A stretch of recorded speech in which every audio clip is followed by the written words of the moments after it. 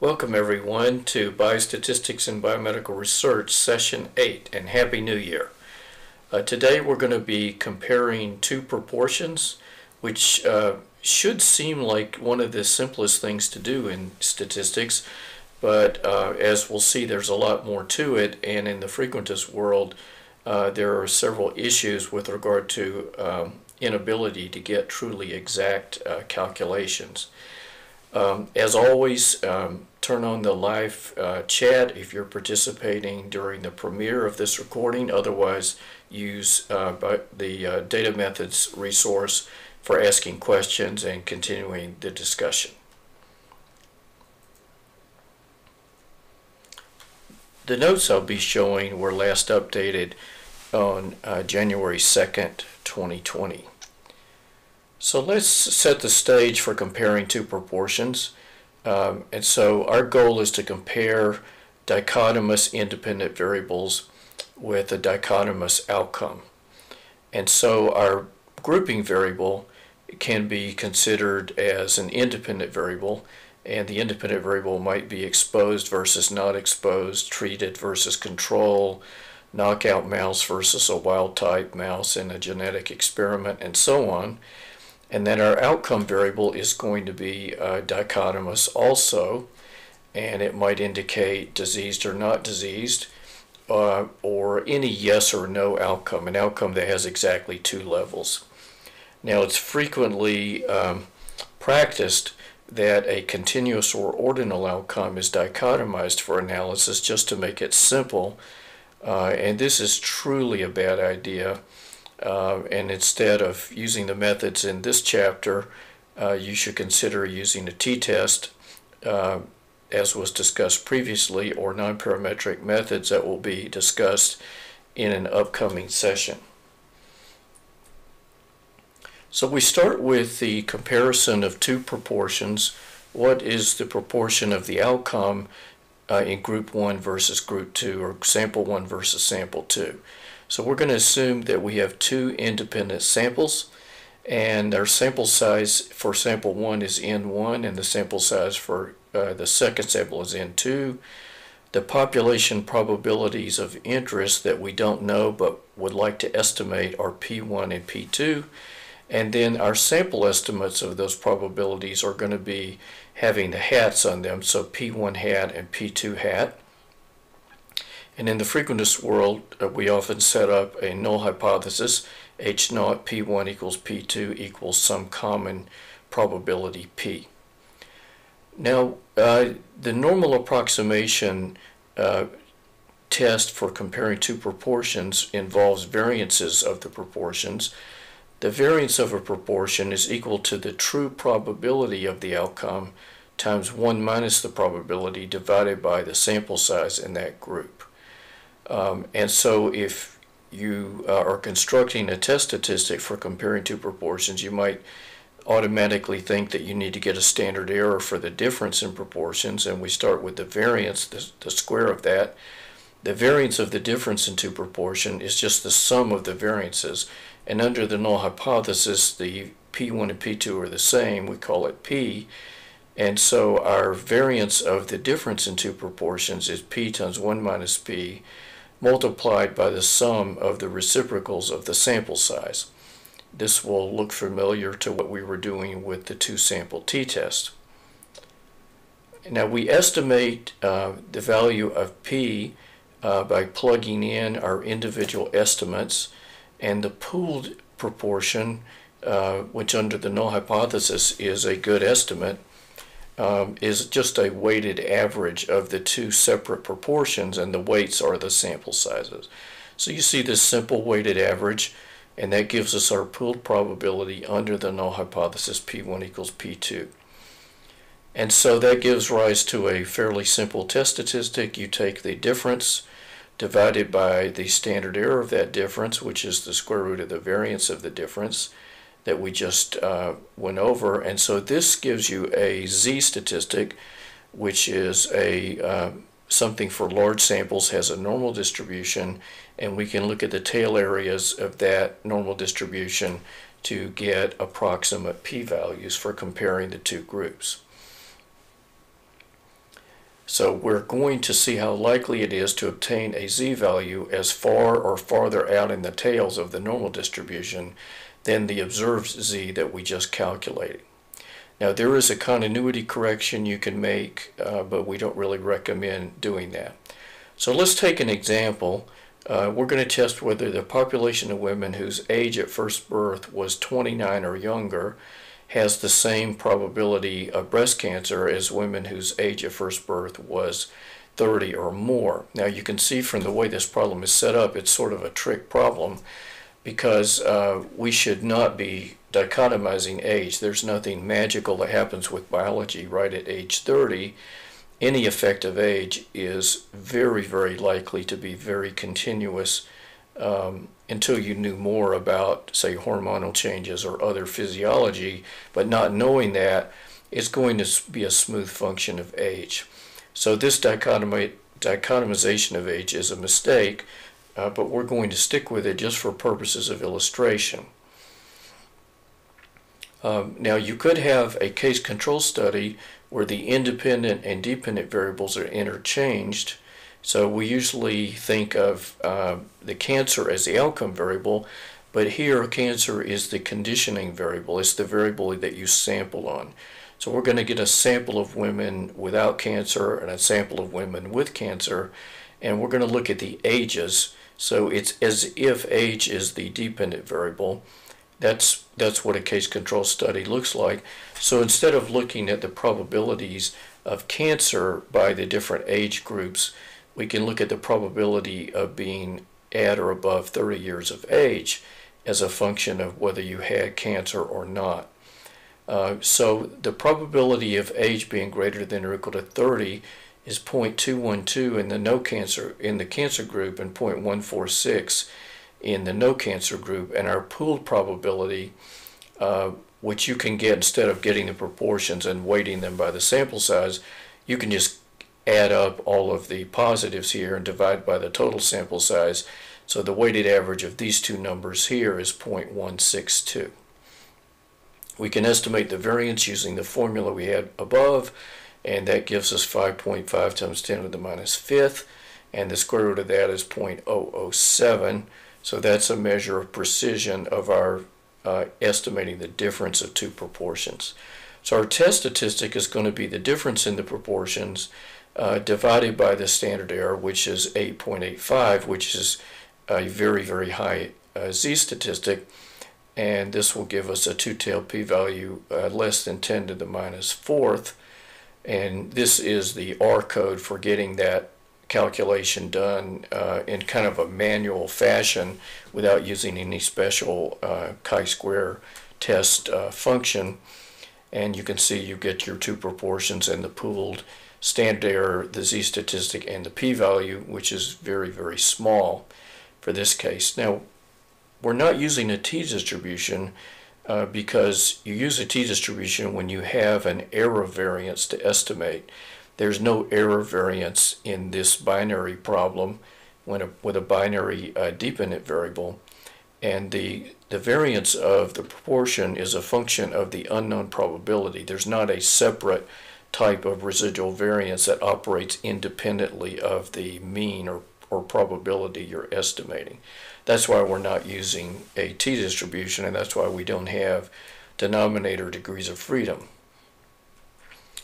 So now we're going to get into a different way of obtaining the same result, which is writing this down as a 2x2 contingency table or frequency table. Now the z that we just calculated, if that has a normal distribution, the square of it has a chi-square distribution with 1 degree of freedom, and the 1 means you're testing a single difference against 0. Now if we arrange it in the 2x2 contingency table, we see the numbers shown here, and there is a general way to think about a contingency table chi-square, which is taking the difference between observed and expected frequencies squared divided by expected frequencies. And the way that you calculate expected frequencies under a null hypothesis is given below. And this is really a traditional way to learn certain types of goodness of fit or chi-square contingency test statistics, I don't think it's normally that helpful to learn this approach because it doesn't really generalize to more complex cases that we're going to typically encounter. So for those who are interested can go through this, but instead of actually calculating the expected and plugging in the formula above with the summation, this is the formula that uses the 4 frequencies, and you can see you take A times D minus B times C. That difference in squared is a key quantity that goes into this overall Pearson chi-square test statistic, and here we get a chi-square of 78.37. Now that is exactly the square of the z statistic.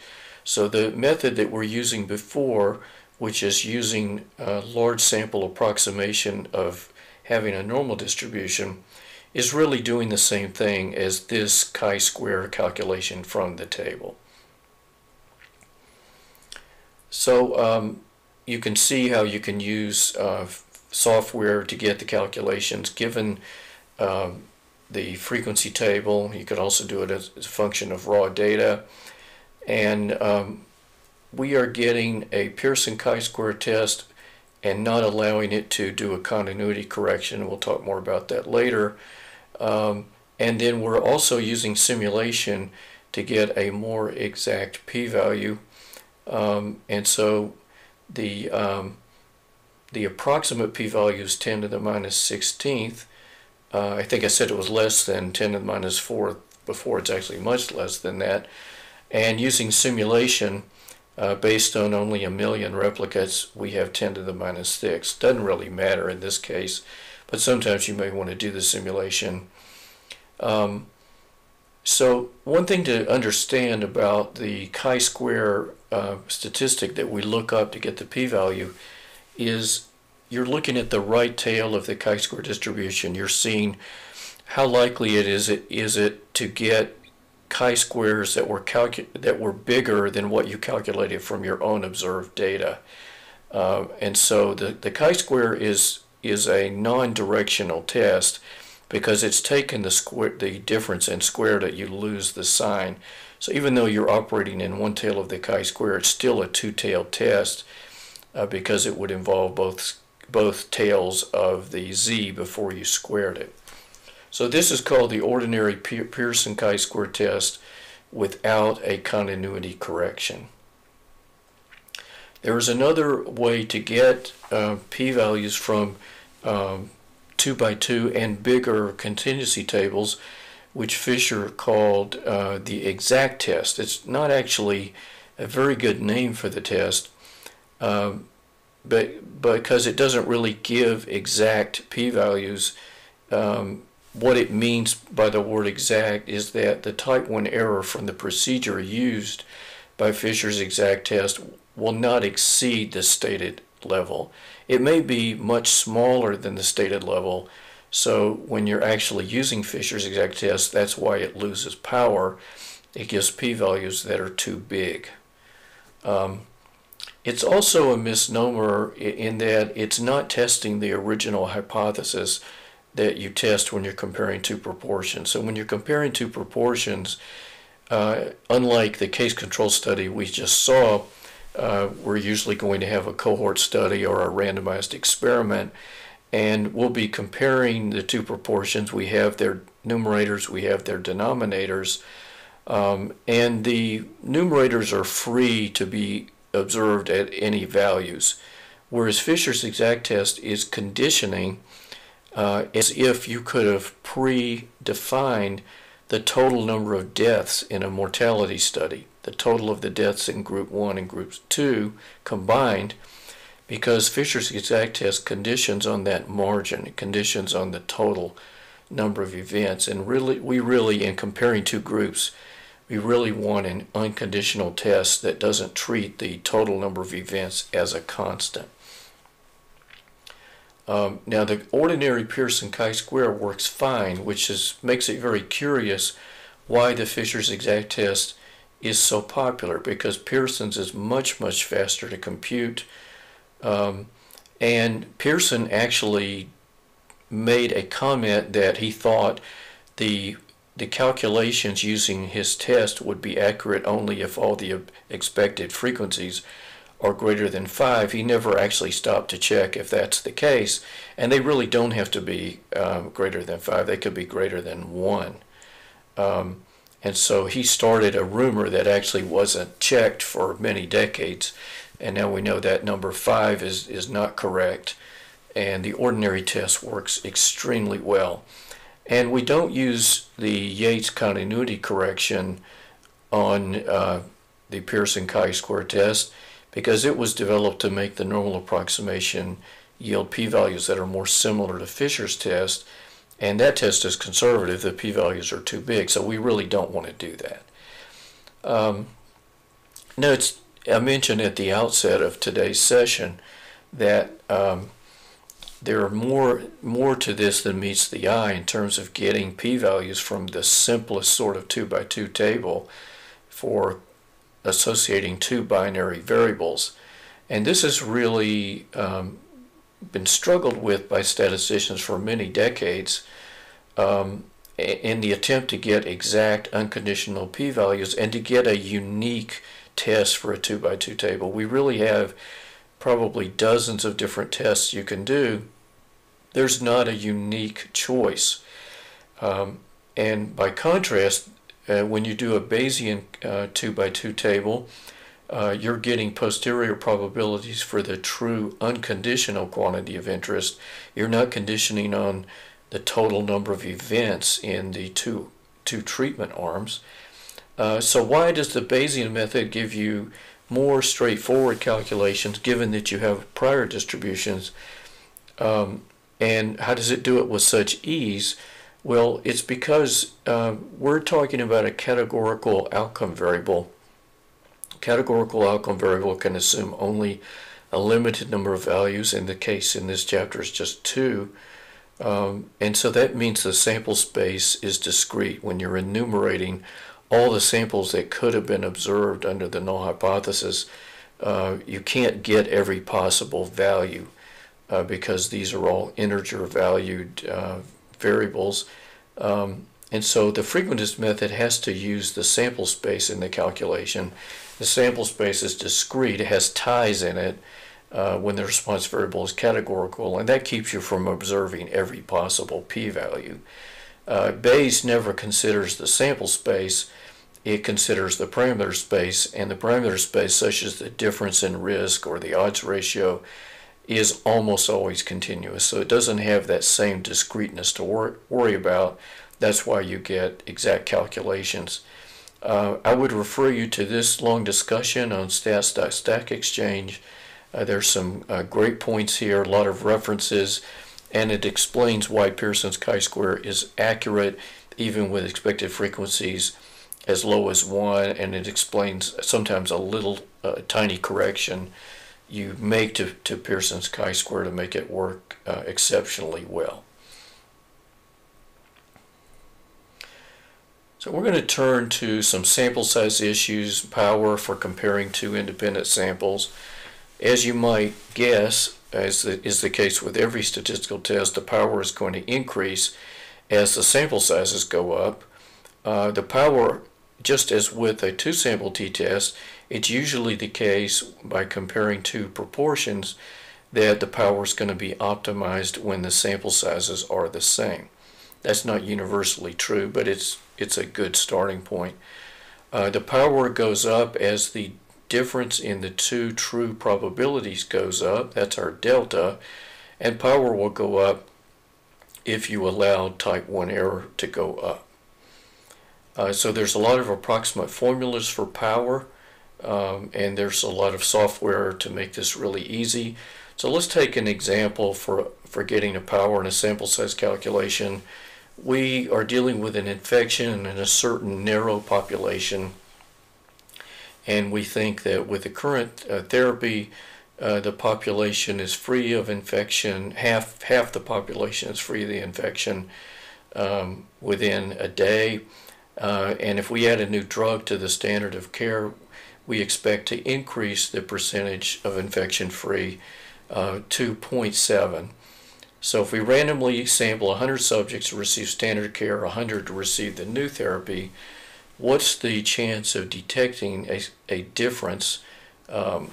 It should not say significant difference, but it should just say difference here, between the two therapies at the end of the study. So our probabilities that we're talking about is our starting point of 0.5, and then if we could improve the cure probability to 0.7, and the sample size was 100 in each group, what would be the power? Well, the power of that comparison will be 0.83 if alpha is set to 0.05. And in the HMISC package in R, the very simple calculation, you just give it the two probabilities. So we're trying to detect a 0.2 increase off of a 0.5. We give it the two sample sizes, and this is the power that you get. Now you can also compute the sample size to achieve a given power, and so the sample size is going to go down when you allow the power to go down. The sample sizes go down typically when your two sample sizes are equal. The total sample size will go down. The sample size needed for a certain power is going to go up as the true difference goes up, or as you allow the type 1 error to get larger. So the required sample size is a function of both P1 and P2. And so let's do an example. We have a baseline probability of cancer in a certain population of 0.0015, and we'd like to detect a 0.8-fold decrease in the probability of cancer.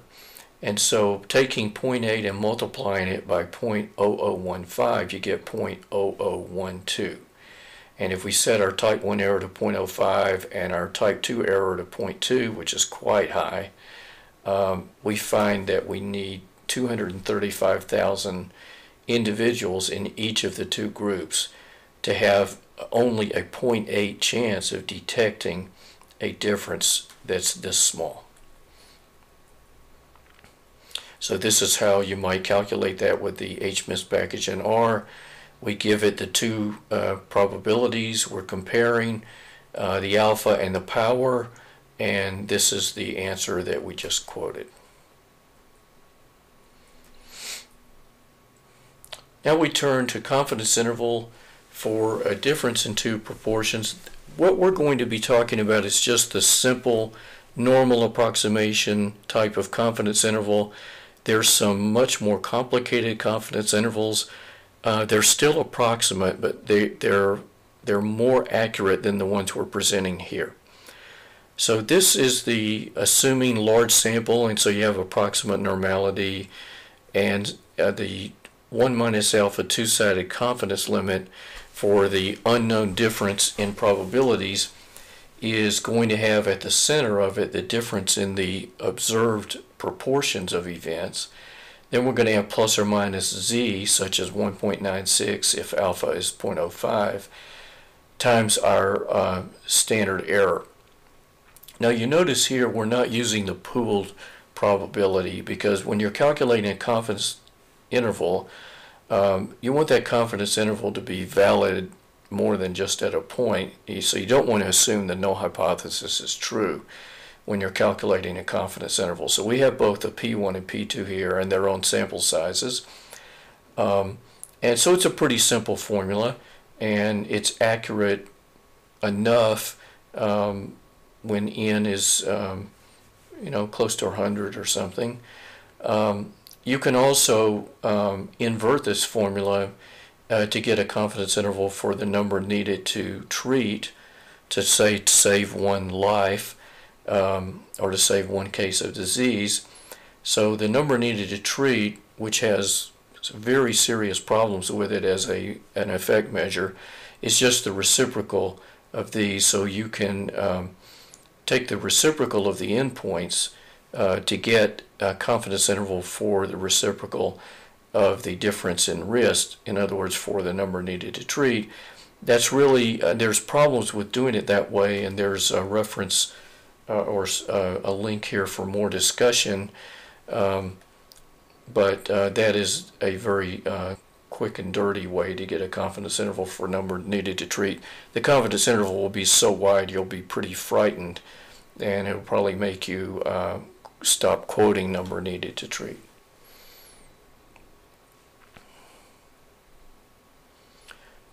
Now, what about sizing a study not for a more arbitrary effect to detect and using a power calculation, but using precision?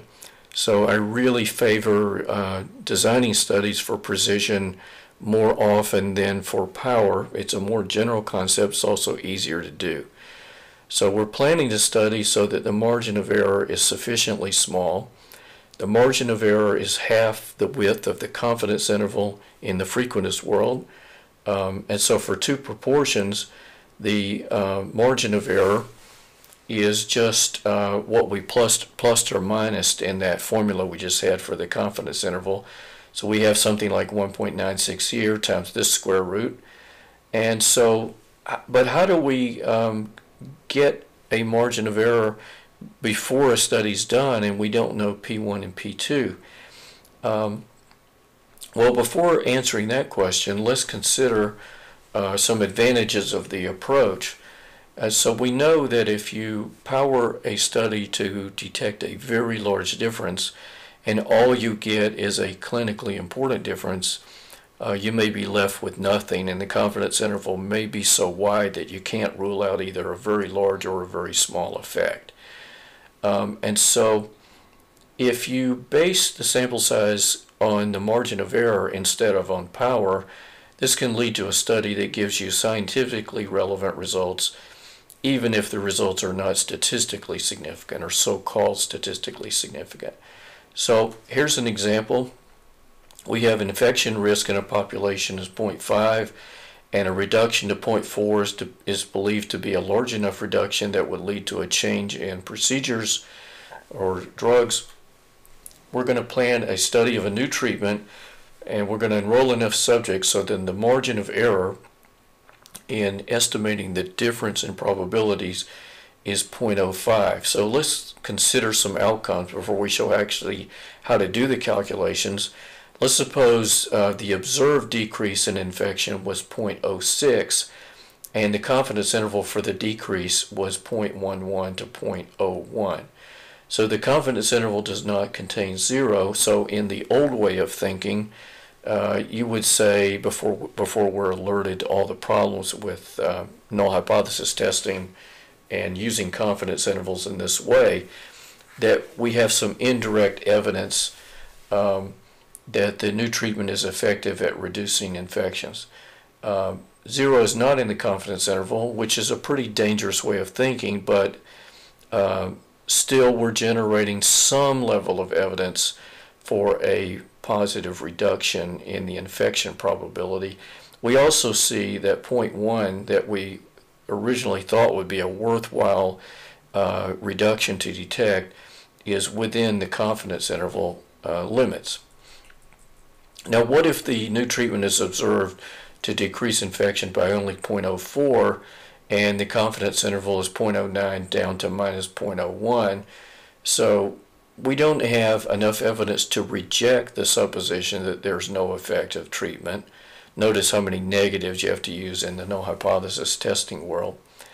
If we're tied to an arbitrary alpha of 0.05, but the confidence interval does not contain 0.1, so indirectly we could rule out a scientifically or clinically relevant decrease in infection. So confidence interval does give us more information than a p-value for sure. Now, how do we do a sample size calculation for precision? Well, it's easier in the case where n1 is equal to n2, and then we consider the worst case. So what makes the variance of a proportion be at its worst? It's when the proportion is at maximum uncertainty, which is when you're flipping a coin. The probability is 0.5. But this is the variance formula that we're dealing with if only we knew P1 and P2. But it simplifies when there's only this one value of P and this one value of N, And so the variance of the difference in two proportions in that case is this. So this is the worst case. So this is the largest, this is a general case if the p's are the same and the n's are the same. But how do we get a bound on that? Well, we do a worst case analysis. So the worst case of the variance is when both of the variances are equal or with p is equal to 0.5 for our probabilities. And so this is the variance when the n's are equal and the p's are equal. That will have its maximum value when p is equal to 0.5. And that maximum value is 1 over 2n. And so you can solve for delta, the margin of error, in that case by multiplying it by the critical value. So this is using 0.95 confidence interval. And so 1.96 times the square root of this worst case variance for the difference in two proportions gives us our worst case margin of error. So if we size the study with n in each group, we will ensure that the margin of error is no worse than delta. It is likely to be better than delta because our probabilities are probably not going to be right around 0.5. So we solve for the sample size and we get 1.92 over delta squared. So once you set the acceptable margin of error for estimating the difference in two probabilities, then you can get the sample size. So that gives you the number needed in each group to obtain a margin of error of delta. For a margin of error of 0.05, n needs to be 768 in each group. This is a little bit scary, so just to nail down the difference in two probabilities to within a margin of error of plus or minus 0.05, we need 768 subjects in two groups. It's quite scary, and you think about all of the work that's being done with machine learning and genetics where the sample sizes in certain cells of the data are much smaller than this, where you can't even estimate the difference in two very simple proportions, but the authors of the paper claim that you can get some very fancy, accurate estimates using hundreds or thousands of variables. It's really impossible to do that. So this just goes through the calculations using R. And so you can see that this is very easy to do. And then you remember the universal rule about margins of error is that whenever you have a margin of error that's half as big as what you just calculated, the sample size needs to be 4 times bigger. If your margin of error was going to be twice of 0.05 or 0.1, the sample size goes down by a factor of 4, and so we can use that universal rule for estimating margin of error with any sort of multiple of the sample size we originally calculated. Next, we turn to relative effect measures because we're going to need to talk about odds ratios for testing differences in a different way, especially as we start to use multivariable models. So we've been dealing with absolute risk differences, P1 minus P2, but there are relative effect measures. The most common are risk ratio and odds ratio. Risk ratios are easy to interpret, but that's only because they have a zero-order problem, and the risk ratio is going to be drastically altered if you change which outcome is your event and you use the complementary outcome.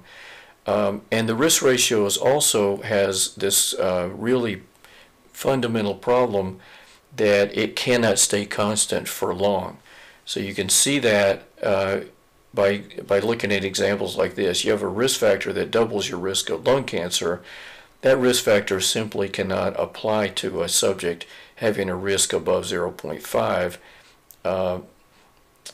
because if you double the risk, you'll get a probability of lung cancer greater than 1, and that will be impossible.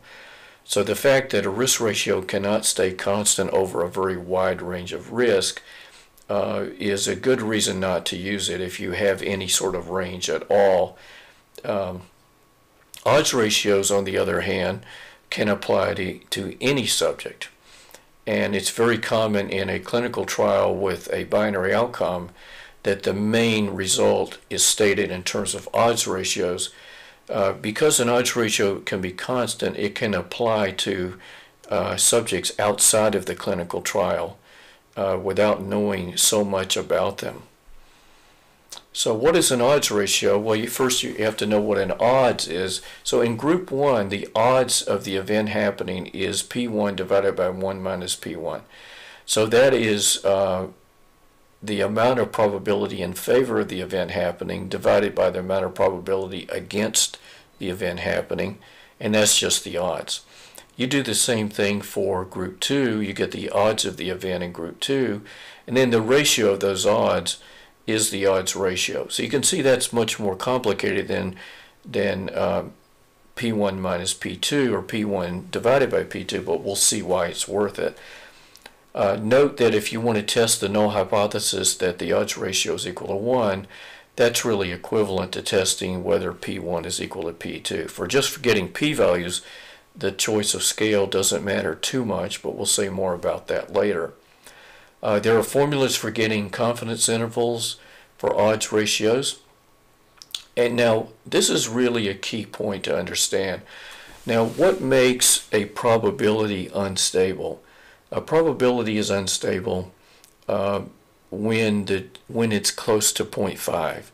So that's when the variance of a proportion is maximum, is when you're at the maximum uncertainty point of a probability of 0.5. And so we saw that from the variance formula P times 1 minus P. Now, what about the variance of an odds? Well, that really, instead of having P times 1 minus P in the numerator, it has P times 1 minus P in the denominator. Now, that means the odds are going to be unstable when the risk is very close to 0 or close to 1. So we have the opposite problem with odds ratios. They're unstable. Their variance goes way up as you move farther from 0.5. So it's the exact opposite properties of a proportion. You'll see the effect of that in a moment. So we can compute confidence limits for odds ratios by anti-logging the confidence limits for log odds ratios. And the variance I mentioned a moment ago that has P times 1 minus P in the denominator is really the variance of a log of the odds.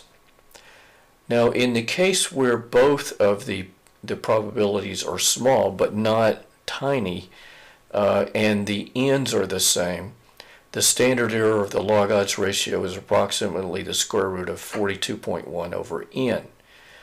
So if you think your probabilities are not going to be smaller than 0.05 or larger than 0.95, you can use that formula to get the standard error of the log odds ratio.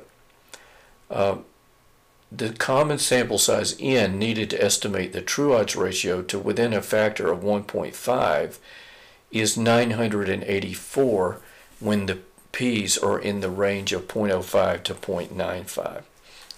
What about for a range of sample sizes and values of p? Well, we can calculate this in general, and there's some code here that does that, and then we plot this. So you see this graph.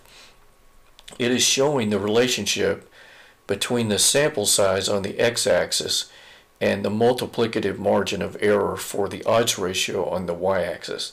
Now, remember, we are getting the standard error of the log odds ratio, and then we can get a confidence interval for the log odds ratio and then anti-log those two limits to get the confidence interval for the odds ratio. The ratio of the upper confidence limit to the point estimate of the odds ratio is the multiplicative margin of error, which is just the anti-log of the margin of error on the log scale. And likewise, how do you go from the point estimate to the lower confidence limit? Well, if you took the ratio of the point estimate of the odds ratio to the lower confidence interval, you'll also get the same thing, which is your multiplicative margin of error.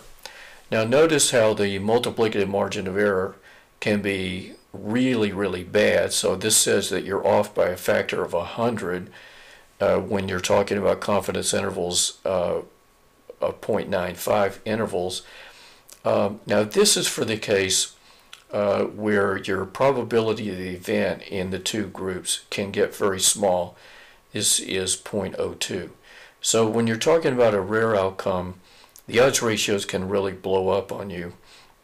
And you see that it takes a very large sample size to get a margin of error multiplicative of 1.5. You're going to have to look way out here, get 2,000 subjects in each of the two groups to get a decent multiplicative margin of error if you have very rare events. But if you have very common events, that's 0.5. A sample size 10, you can get a multiplicative margin of error that's less than 10. Sample size 50, it's getting in the range of about a multiplicative margin of error or fold change of 2, and it's just dropping after that. So a lot easier in the case of common events, but you can use this graph to estimate the sample size you need if you have some rough limits on the two probabilities that are underlying the calculations. But beware, because if you are saying that you can nail down an odds ratio to within a multiplicative margin of error because your sample size, let's say you're dealing with this curve here and your sample size is less than 100, your margin of error is looking like between 3 and 4, that's not very good. And so a lot of studies in the literature didn't pay enough attention to this, and they actually have very unstable odds ratios. They haven't nailed it down to within a decent fold change margin of error. So let's go through an example and work through it in some detail.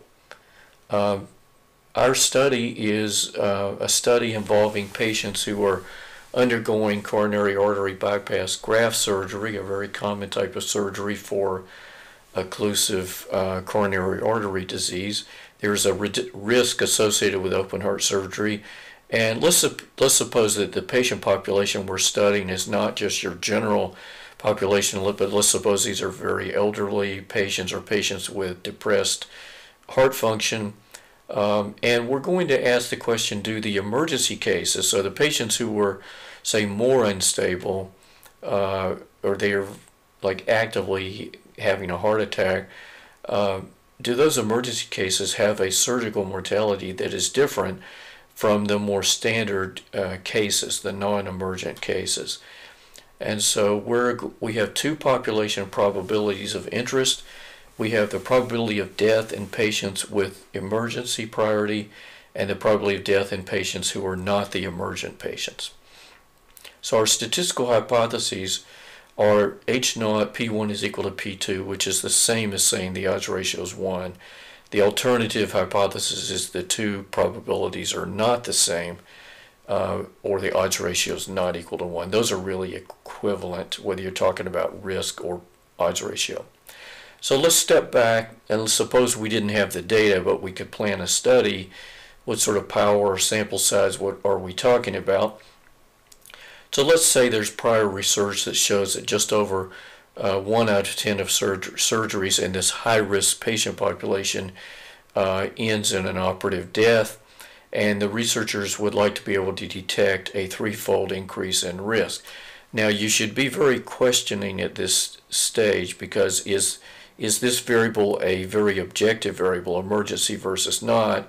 And also, why would you want to test a null hypothesis? Wouldn't you be more interested in estimating the operative risk for emergency versus non-emergency cases? Why do we need a null hypothesis? But let's just play along for now. Now we're going to assume that emergency surgeries are much more rare than non-emergency in a 10-to-1 ratio. So let's suppose that what we'd like to be able to detect with a power of 0.9, a halfway decent power, is the base risk of 0.1 going up for the emergency cases to 0.3. So we have an increase in risk of 0.2. So what are the sample sizes for those and other combinations of P1 and P2. Now this is using power and sample size software that by DuPont and Plummer that comes from Vanderbilt University, freely available on the web. So let's suppose you had the configuration that we really had before, which is a difference of 0.1 going up to 0.3 risk of death for emergency cases.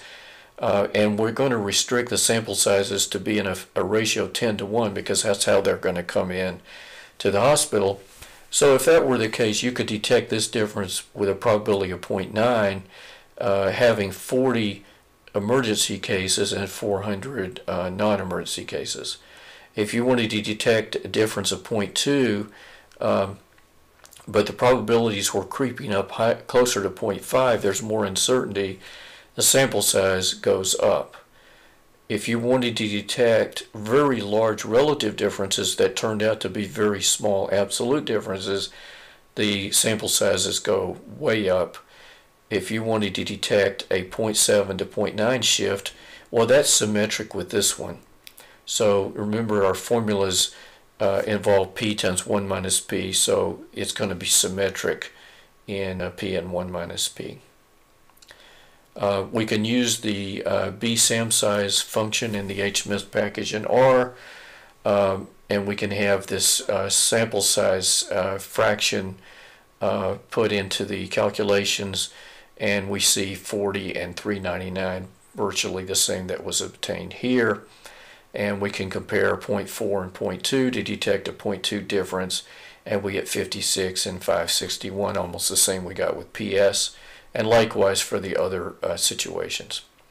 Now we're out of the planning stage, and we have some collected data, and we have these emergency cases where 6 died and 19 lived getting open heart surgery, and for the non-emergency cases we had 11 died and 100 alive. So we have two probability estimates using the two proportions. 6 out of 25, so 0.24 probability of dying if you get emergency surgery, 0.1 probability of dying if you're not an emergency case. Now what about a statistical test for the difference in those two? Well, we can write down our data like this instead of having the raw sort of 0-1 data, and we can calculate our odds ratio. So the emergent cases have 2.87 times or fold increase in the odds of death from the surgery. The standard error of the log of the odds ratio is the square root of the sum of these two variances, and the variances have the P1 and 1 minus P1 in the denominators, you see the division here, instead of in the numerators. So that's how you get the variance and the standard error for the log odds ratio, and we'll have to antilog that to get our confidence intervals on the original odds ratio scale. So this is just a way in R of saying plus or minus, and so our 0.95 confidence interval for the odds ratio emergency to non-emergency mortality goes from 0.95 to 8.7, a pretty wide interval because our sample size was not that big. Now we can get the Pearson chi-square test, and we have a frequency table X that's just here. We could have used the table function in order to get that frequency table, and then we're going to use the chi-square test without the continuity correction. We get a chi-square of 3.7, a p-value of 0.054. Don't say that that's not significant, because we're really trying to banish the phrase significant, not significant, or significant. So what about our interpretation? Well, we can compare the odds of death in an emergency group to the odds of death in a non-emergency group, and we see a 2.87-fold higher chance, or higher odds of death with our confidence interval. And so that is how you do the 2x2 comparison using normal approximation. You see, it's pretty easy, and there's lots of software for doing these things. Now, what about with Fisher's exact test? Well, we have these observed data, but Fisher's test is going to condition on the marginal totals. So it's going to act like this 17 total deaths is something you could have preordained. So we're changing from an unconditional hypothesis for comparing two unconditional probabilities to now a conditional probability that conditions on observed marginals. Now the Fisher's exact test is a really nice thing for statistics students to learn because it's a great exercise involving the hypergeometric distribution. And you can calculate all possible tables and the probability of observing each table using the hypergeometric distribution. You add up all those probabilities, you get a p-value and a probability of observing data as or more extreme than what you collected in this experiment.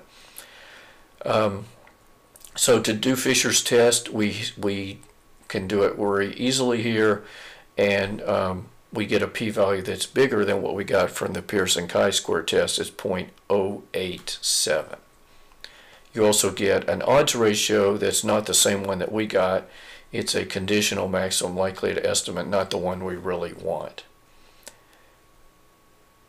So this test is more conservative, not just because it has a larger p-value in this particular data set, but because it has larger p-values in general, and the type 1 error is lower than what you claim it is.